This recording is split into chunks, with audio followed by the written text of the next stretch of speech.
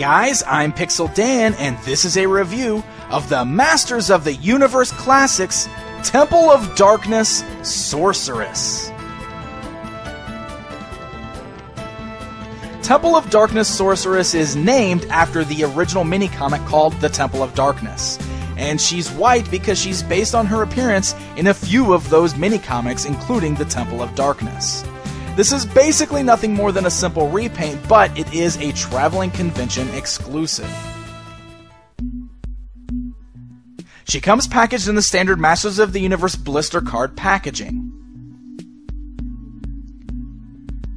The backside of that gives us a look at some of the other figures available in the Classics line, and gives us a brand new bio for the Sorceress.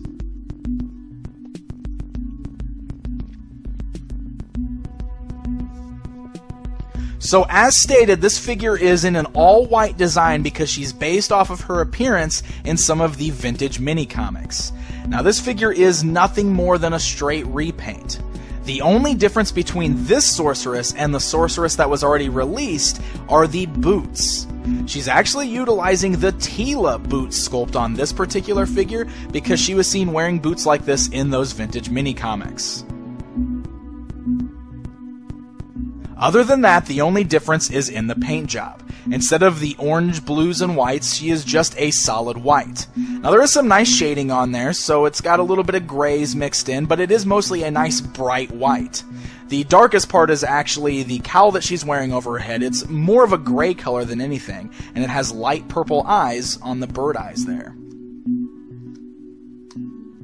Now one thing that I really like on here is that the feathered cape is made of a translucent white plastic, so it's kind of got this really nice crystal effect to it.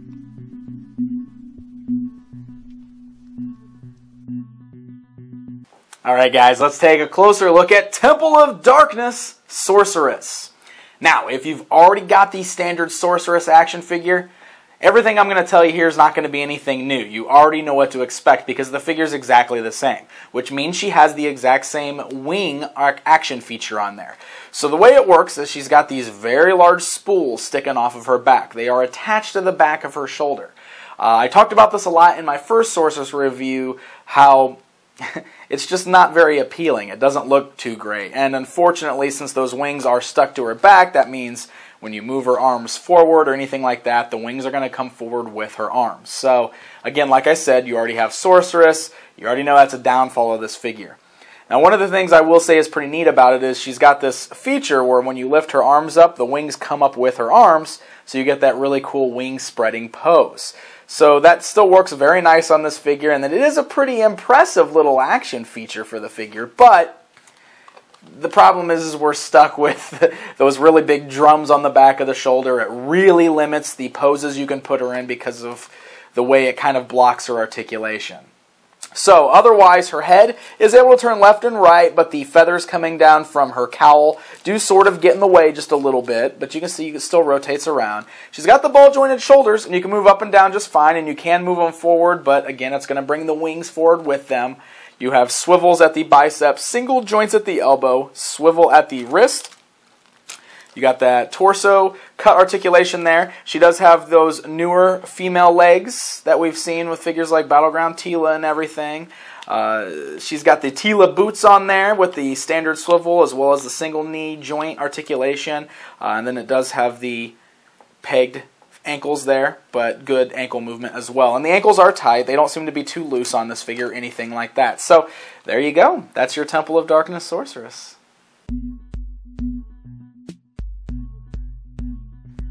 For accessories, Temple of Darkness Sorceress includes the standard Sorceress staff. It's the exact same one that was received with the other Sorceress figure, and is even painted with that same pearl white paint job.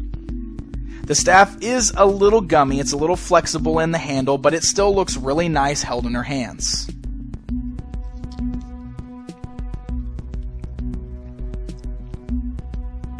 Now she does include another accessory, and this here is going to be the huge bonus for anybody that picks this up. She comes with a display base for the power orb that came with the King Grayskull figure. So if you got the King Grayskull figure, then you got this really cool translucent, sparkly blue orb that is supposed to represent the power of Grayskull.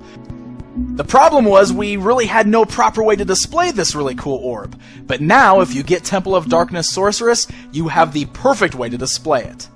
It's a very cool looking base. The bottom of it is a really nice translucent blue with some crystals forming up at it, and as it goes up the base, it changes into this granite gray color that actually has some speckles in it. Looking at the details on it, you can see some symbols carved into the sides. It looks like in particular there's a symbol for King Grayskull in the middle, a symbol for Hero underneath that, and what looks to be possibly a symbol for the Sorceress at the top. Now, at the bottom of all four sides there, we see some engraved language of some sort, and Mattel told us that they created some sort of Eternian language and engraved it on there. It's different on all four sides, so I am a little curious to know what that says. So you can take that orb that came with your King Grayskull and you can perfectly place it at the top of the holder here. And now we have a great way to display the power of Grayskull in its orb. And it makes for another one of those really cool diorama pieces to help flesh out your display on your collection shelves. Alright guys, it's comparison time! Here's the Temple of Darkness Sorceress standing alongside the already released regular version of the Sorceress, just so you can see that they are pretty much the same figure, just with different paint jobs.